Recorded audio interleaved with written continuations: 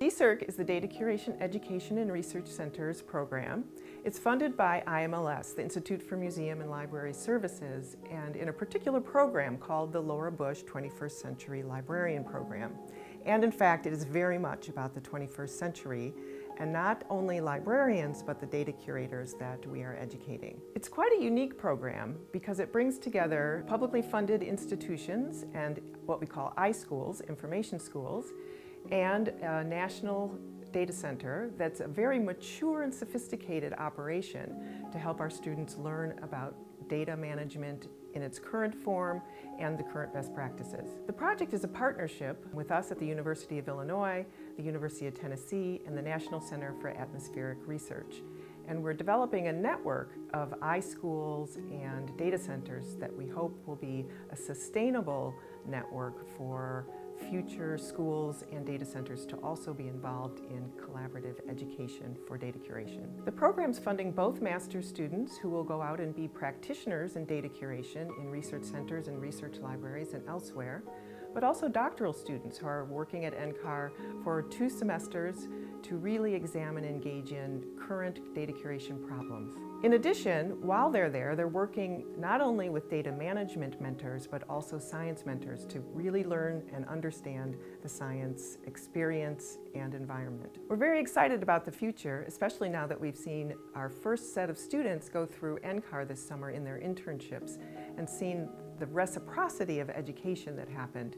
The students learning from the mentors and the data centers also absorbing data curation expertise from our students.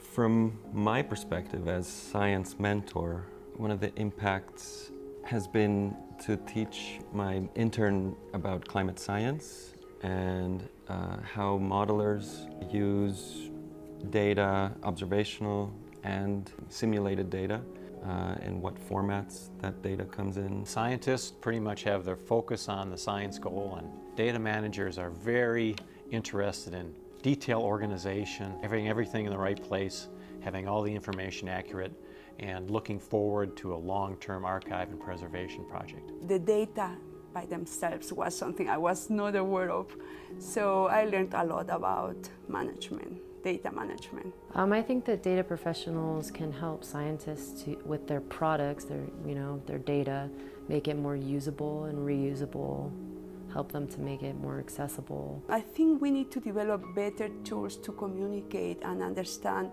the mental models of people, what their needs are and what their goals are. So that was for me the key lesson. I learned a lot.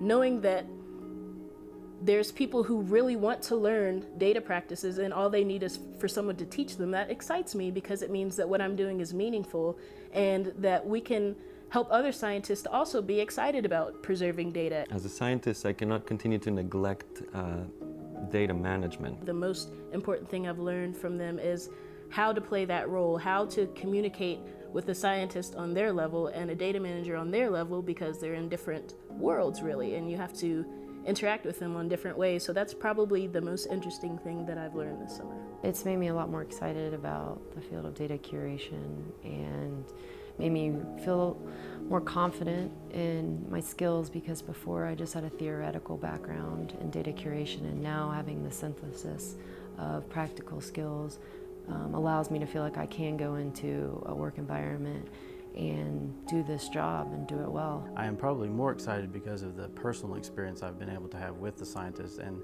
it's shown me ways that I can be of benefit to them. In the past, curation has been more or less isolated in large international and national centers, but we need much more than that. We need curation and repository activities all throughout our university systems, all throughout government, and anywhere where data is the basis of fact-finding and establishment of